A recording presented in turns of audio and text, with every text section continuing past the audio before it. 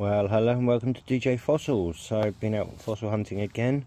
We've got this lovely big one here. I'll show you a quick video, a couple of bits now, and then we'll have a look at the other bits that I found.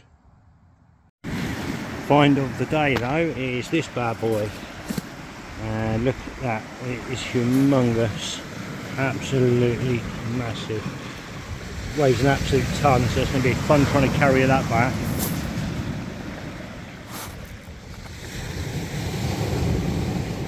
Looks nice, it's not bad condition, it's got a little bit of damage to it on this side here. So if we spin it over, you can see that there's a bit missing chunk off that side, but it doesn't matter really, it's a beautiful specimen. So, and just spotted this one as well. Another massive nautilus, the chamber showing, absolutely gorgeous. And just in comparison, there's my foot next to it. So trying not to get wet. So a few more fossils that we've got. This one here, the outer edge here is broken, unfortunately, but the centre's quite okay. It looks quite nice this side, and it's got some nice colouring showing there, so that should, the centre piece should clean up quite nicely, and it's still a decent size. And this one we found in the sea. It's one of the flat ones, a bit like this one. I've got two of those. And another little flat one in here, you can see the edge of it there, got some nice colouring on it, and you can see the keel sticking out the side there, so that's complete. There's another flat one in there, the end's broken off, but it shows beautiful chambers. So it gets the sun, you can see all the chambers in there with the crystal, which I quite like that. Little shell there. Another little flat one, but it's a really chunky one, so it's a different type. I don't think I've even got one of these, so that's going to be good for the collection. Just getting through, there's another little chunky ammonite there. Little gastropod in there, which looks quite nice, got some lovely patterning on that, so that's nice. A couple of nautiluses. This one was in the sea, so it's a bit worn, but it still looks okay, so I'll be prepping these later. Another one here, lovely colours on it. I'm going to be, like I said, prepping some nautiluses today, so I've got a few to go through. Another biggish flat one, that's all complete. A couple of little tiny chips there, but it's complete.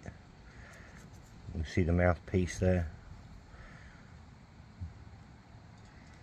So some nice little ridges along those edges there, if you can see that. So yeah, that's going to be nice, got some beautiful colours on it. Another little dinky ammonite in there. Another one in there. This piece I really like.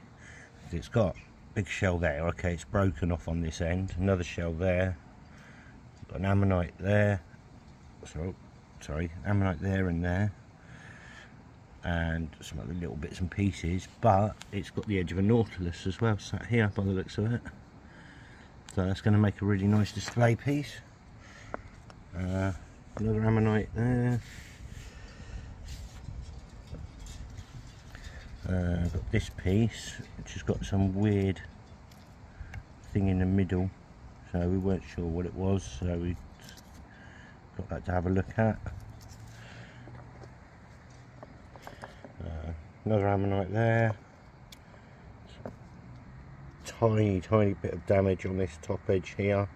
There was another one sat there by the looks of it as well, but that wasn't around, so someone else has had that. Another Ammonite there, another biggish one there. Bit of damage on this edge, but that's the way it is sometimes. Can't remember what was in this piece. Oh yeah, there we go. So got something there that actually looks like the Ammonite impression, so it might be that the Ammonite's gone. There was something else in here though that I know there was something, I can't remember for now, but there was something there that was interesting.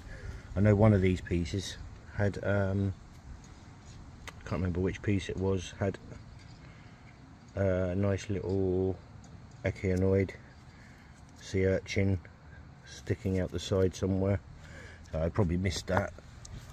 And a little bit of a sea worn one there. But Jackie's going to use that for some fossil prep practice. Now this one, you can't really see it very well at the moment, but that's actually an Ammonite in there. When it was wet, it looks really good. So when it's got the varnish on, it will show up the colours. I don't know if you can see it there. You can probably just make it out. But when it's wet, it really shows up nicely. So we're just going to give that a little bit of a polish over and then varnish it just to bring that out. So it's going to be quite a nice little one. Another flatty one in there, but again sea worn. But with the crystals showing like that, it looks quite nice. It looks better when it's wet again.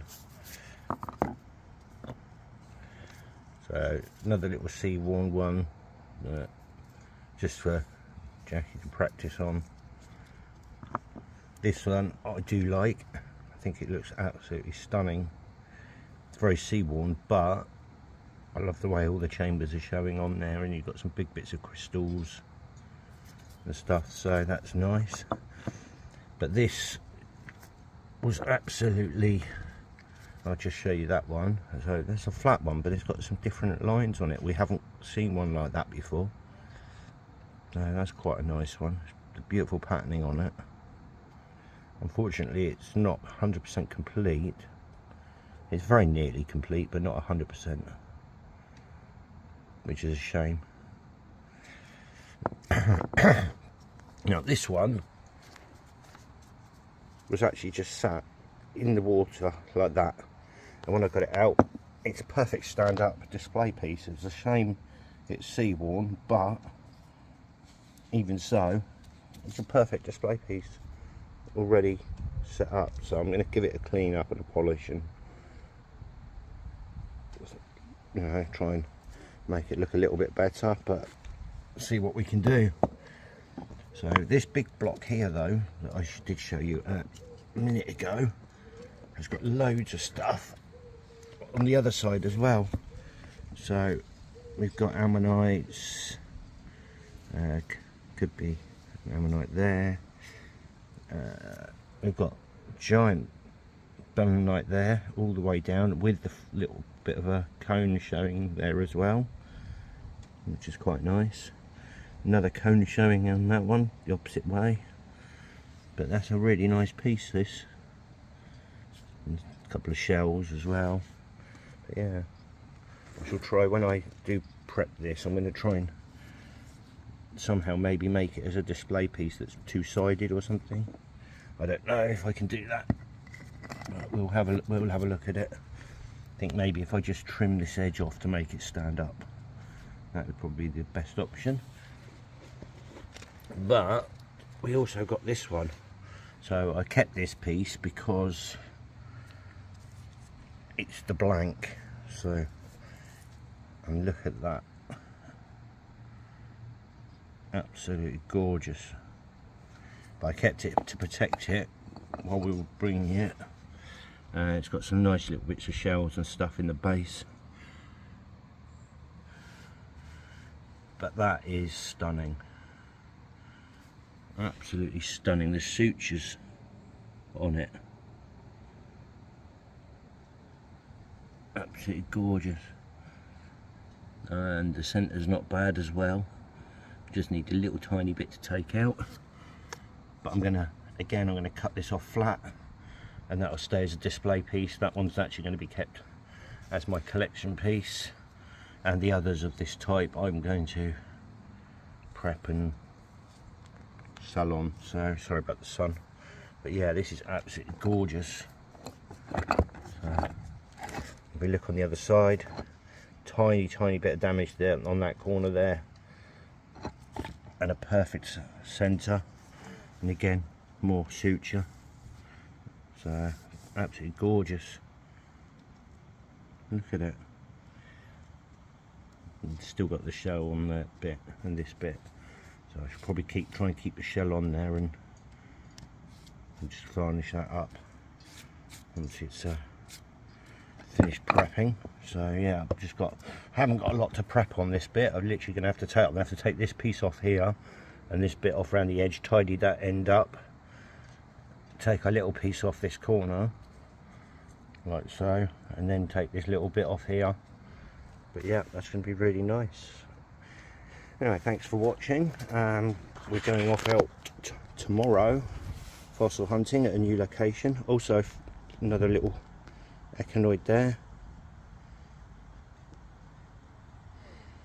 Again, they don't seem to have the patterns on them when you find them down where I'm going, but you can tell it's an echinoid because it's got the big dip in the underside.